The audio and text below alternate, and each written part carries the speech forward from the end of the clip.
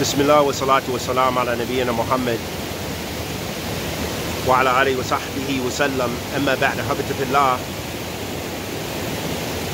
The Prophet sallallahu alaihi wasallam said that paradise was surrounded by difficulty, and that the hellfire was surrounded by those things which we're inclined towards, our desires.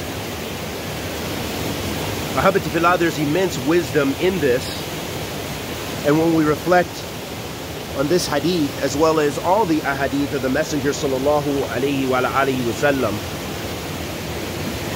and from those benefits, when we reflect and we see how our lives, how complicated at times it can be to do that which is good, that good ibadah and full ibadah requires some mushakka, it requires some difficulty.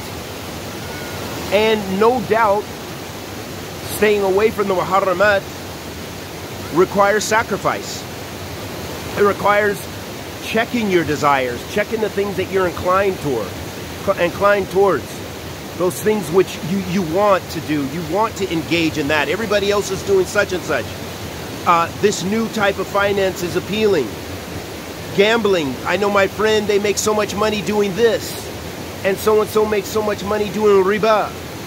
So all of those things, and they purchase a house, they purchase a new masjid, they purchase a new building, they started a dawah center based on riba. All of those things are in accordance with desires, even if the people have a good intent. But however, all of those things, they lead to nar. They lead to the hellfire. They don't really have the success because they are a compromise of good and a sacrifice of the reward and the good in order to partake in some evil, or partaking in some evil in contradiction to that which is good. So it's very important for us to know that it's not easy to get to Jannah. And Jannah is surrounded by those things which require some difficulty. It requires money and sacrifice of time and health and wealth to make Hajj, for example. Very expensive in this day and age. But it is one of the pillars of Islam, so it is good. And it's a means, as the Prophet ﷺ said, Al-Hajj Mabrur laysa lahu jazaa illa Jannah. That Hajj Mabrur, the accepted Hajj, there is no reward for it illa Jannah, except that Jannah, except that paradise. If your Hajj is accepted by Allah subhanahu wa ta'ala, then bi'idhnillah ta'ala, that's paradise. The reward for that is Jannah. So that requires mashakka, requires difficulty. And abstaining, as we mentioned, from all of those things which are muharram, which are things that we may want to indulge in, that appeal to our desires. Abstaining, this is also the path to Jannah and Khair. By indulging in those things is the path to hellfire. And it's so easy to indulge in those things which you're inclined towards, to your desires. That's easy. It's easy to go into, involve yourself in zina, to involve yourself in money laundering, to involve yourself in being a thief, to involve yourself in riba, and to lie and to cheat.